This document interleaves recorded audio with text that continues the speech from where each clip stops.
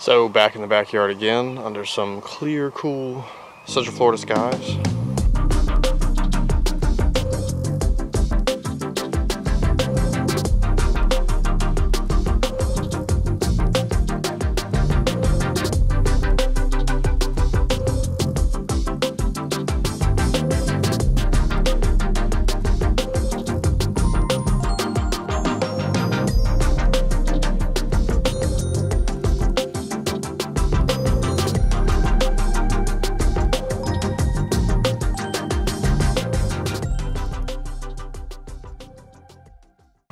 But the project currently under progress is IC 443, the Jelly Fish Nebula in SHO.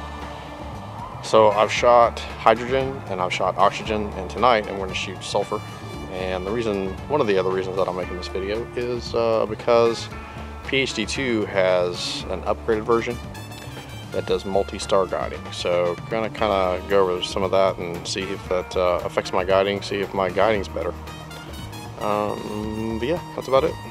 So let me give you a little quick rundown of all the tools and everything that it takes to get one of these images when it comes to the hardware. So the camera we have is the ASI 1600 mm Pro. It's a mono camera, cooled. And I typically cool it down to like -20. And in front of it I have the ZWO 8-position 1.25" filter wheel, electronic filter wheel. And threaded on to the front of that is my Meade Series 6000 0.8x flattener reducer. It's a combo, so it brings the Meade Series 6000 APO triplet fractor down to 384 millimeters, focal length at f4.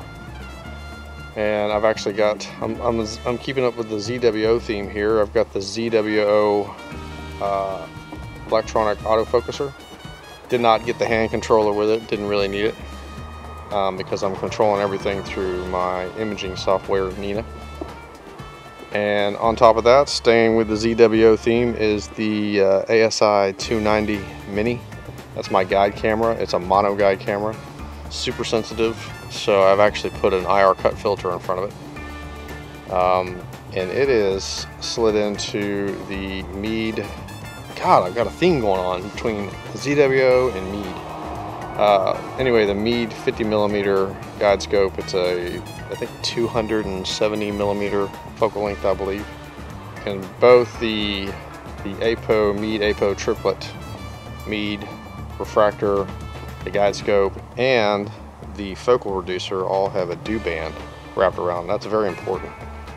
I've definitely noticed that if you don't put a dew band, a third dew band wrapped around the focal reducer, then you're going to get some condensation possibly on the focal reducer or the little piece of glass that's in front of the sensor itself. And all of this is sitting on top of the Orion Atlas. It's got a 40-pound capacity, computerized go-to mount with the SenScan hand controller. And what else? And it's all being powered by the Pegasus Pocket Power Box. And the Pocket Power Box is reading temperature. It is supplying power to the autofocuser, to the camera, and to the mount. And it's also supplying power to the 3 dew bands. So that's basically it. That's everything that I'm using tonight to capture this image. So we're out here, it's dark, and like I said, the target is the Jelly Fish Nebula IC 443, and it's in Gemini. I never say what constellation my targets are in. There's other guys that do that. I don't know, man, they're just there. So I haven't done a polar alignment for you guys in a while. Adjust glasses. So let's get over here to my laptop imaging computer, and I'm in SharpCap Pro to do a polar alignment. So here in SharpCap I've got my guide camera chosen. I'm shooting through the guide scope and guide camera, and got a nice little star pattern. I've got it set to 50%. That's a good place to start. So what I want to do is I want to come up here to Tools and click on Polar Line, and it's going to solve the sky, so it's solved. And so now the next thing I want to do is I want to click the next button here, and now it says rotate the axis. So let me go rotate the axis. So you want to rotate it to about 90 degrees. So if your scope is at 12 o'clock, rotate it to 3 o'clock. Okay, so now we've rotated it, and it says that we're good. And the reason that we're good is because my mount was already set up. So I've clicked next, and now you're going to see that these two little marks right here, let's zoom in on them. Let's go to 125%. It's one of the keys to really getting a good polar alignment. This little square box right here, the star, needs to be right there. So what I'm going to do is I'm going to go over here to the computer. I'm already at the computer. I'm going to go over here to my mount, and I'm going to adjust the Alt-Az bolts, basically this way, until this star is in that little crosshair right there. And it's also going to say excellent, and it's going to give me kind of like a left down error number reference here to follow.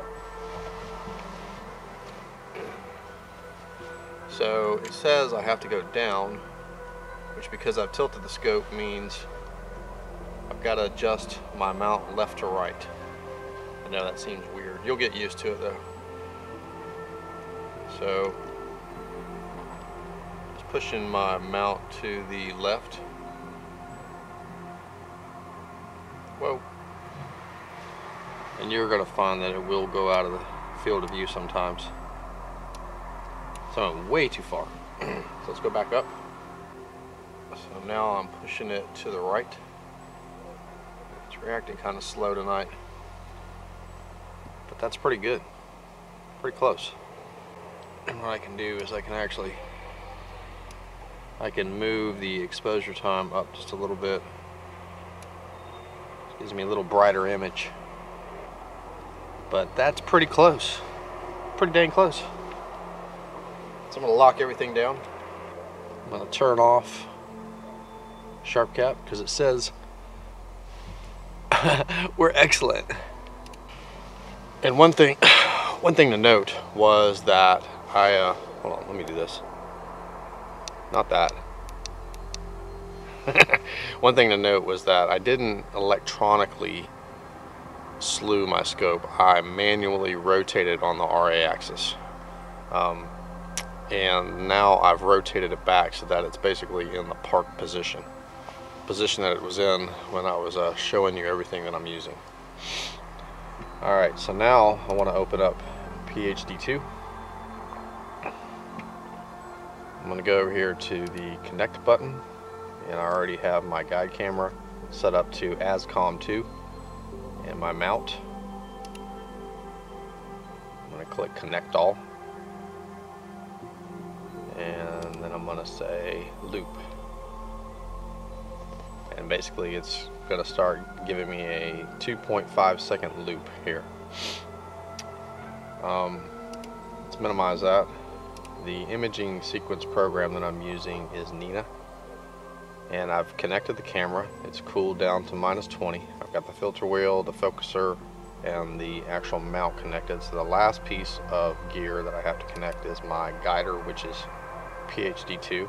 I have it here on the drop down list. So turn it on. Let's expand PHD2, or excuse me, Nina. Alright, so we're going to go over here to our sequencer tab, and we're going to go down to this folder here. Click it, and it takes me to another folder where I have plans, and these are the plans that I have saved. So scroll down here to the Jelly Fish Nebula. Let's open it up.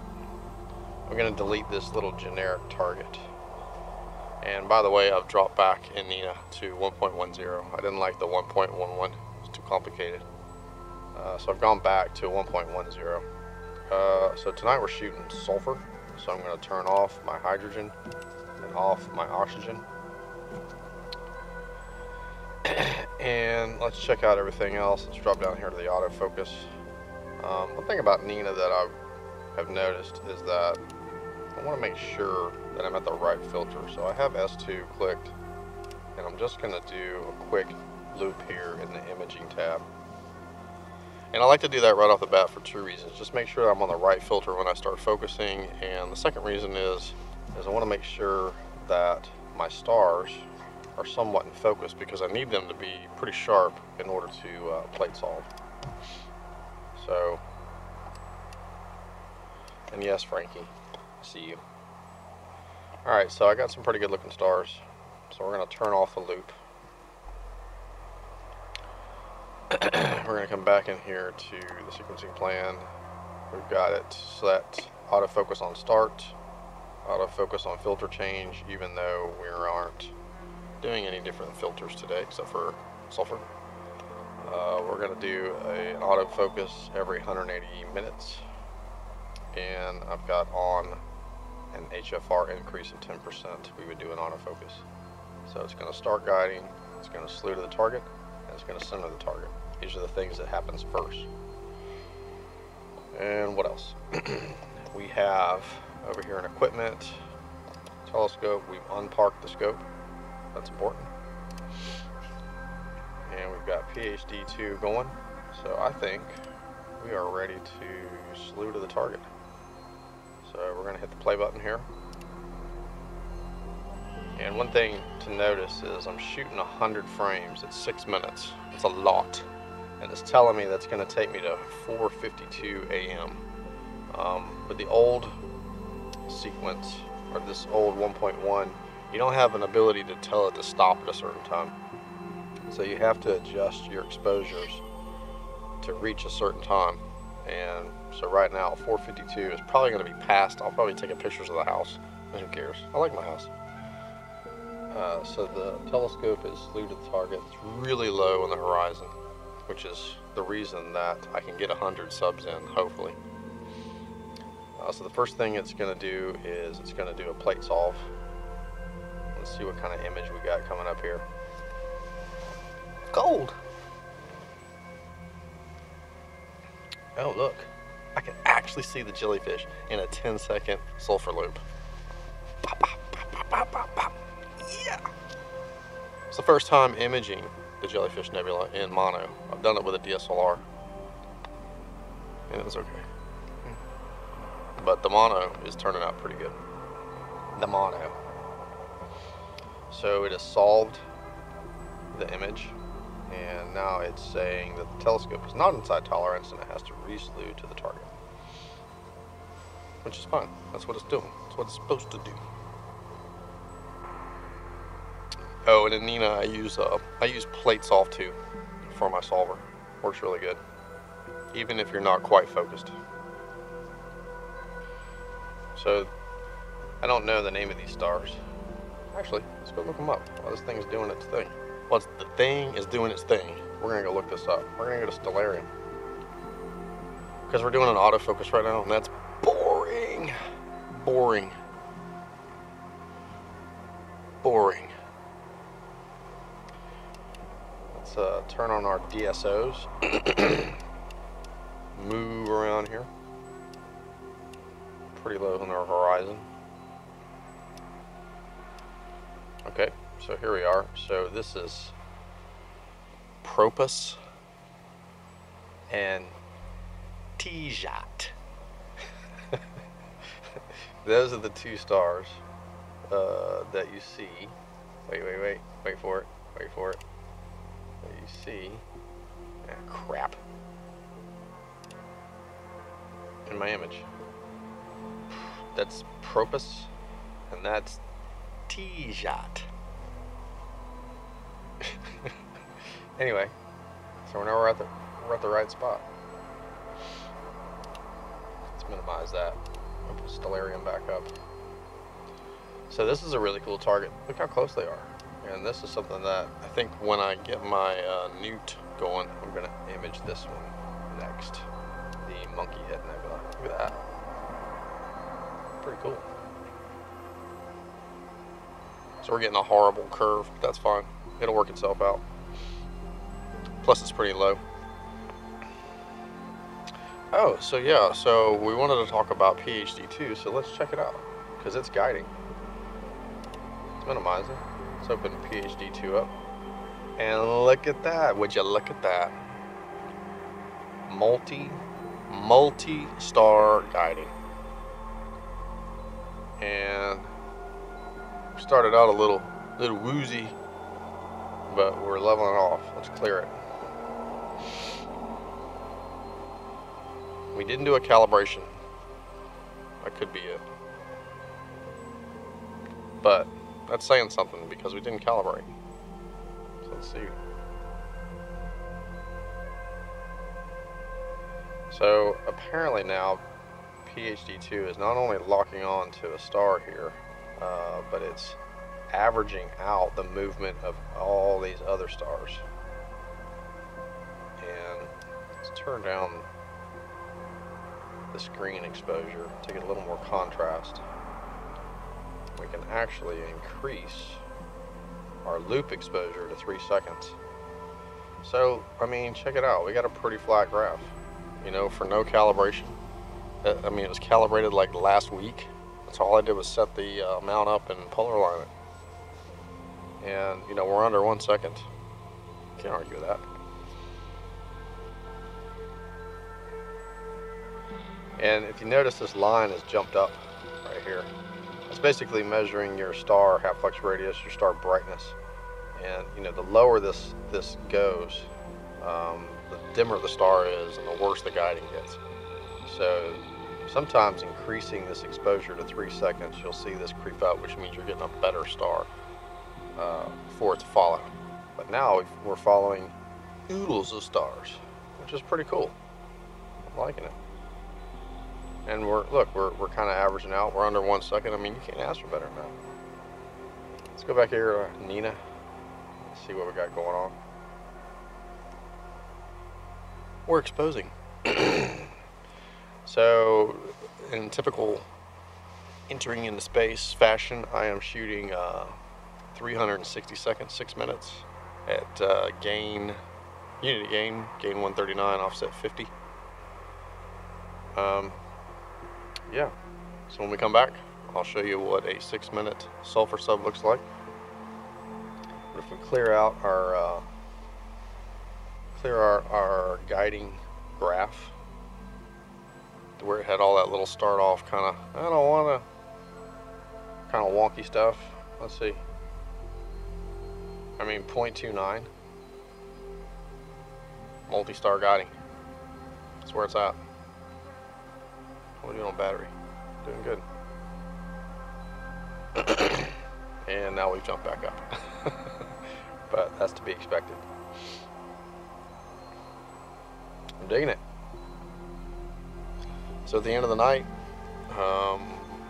we're going to shoot 100 sulfur subs. And judging by just the one little exposure here, this little 10-second exposure, I can already see some nebulosity in here. Which is a good telltale sign for what the final 6-minute sub is going to look like. If you're shooting this one in mono, and you're shooting your hydrogen and your sulfur, hello Frankie, bye Frankie. Oxygen is really weak. It's like right at the base of what I call like the brain. There's a little bit of signal in there for the oxygen. Obviously sulfur is, or excuse me, hydrogen is super strong. But here in about 4 minutes, we're gonna see what some sulfur looks like. All right, what do we got here? Let's see what we got. First sulfur sub coming in. What? Look at that, man. Look at that. That is crazy. Wow, I'm impressed. Let's look at our statistics. 2.53 for an HFR. That's good tight stars. Let's take a little trip around this thing. Man, that's a good looking sub. And that's low on the horizon too. You can't see it, but it's pretty low. I mean, let's look over here. We're now, so I'm at under 30 degrees. Boop. That's peak and back down. So that's crazy. That's a crazy, crazy, crazy looking image. It's almost like I messed up and I have sulfur or hydrogen going on that looks so good. But it's not, because all this would be filled in if it was the hydrogen. So, wow, look at that sulfur. Cool.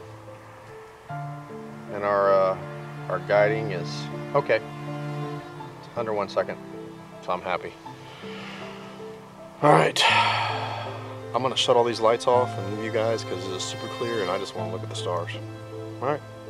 Okay. Until next time. Clear skies and clear minds.